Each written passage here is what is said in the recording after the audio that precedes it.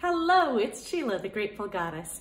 And last week, I talked a little bit about how to overcome a blow to your ego. And I got some great feedback. One question that was really excellent is, that is all fine and good if the intent was actually not to insult, but you just received it as an insult. But what in the world do you do when the truth is they did intend to insult you? Oh, great question. Thanks for asking.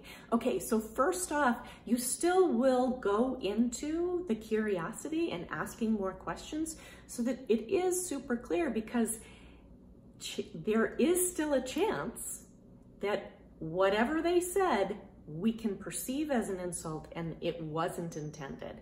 So you get curious, you get more clarity around what is it they're trying to say.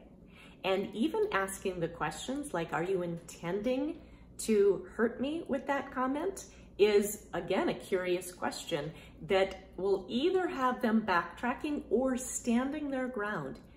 Yes, that is my belief. And if that is the case, if they have a belief that is intended to insult you, then your response is simply, I respect your opinion to be your own, and you have a right to that opinion.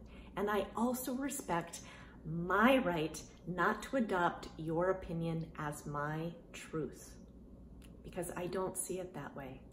So it's fine if you want to, and that's yours, but for me, I choose to see things differently.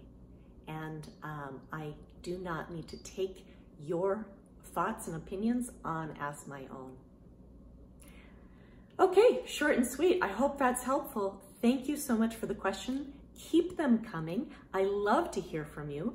Ask questions, comments, give me your success stories on how you navigate this life to living the life you love. Thanks so much. Mwah.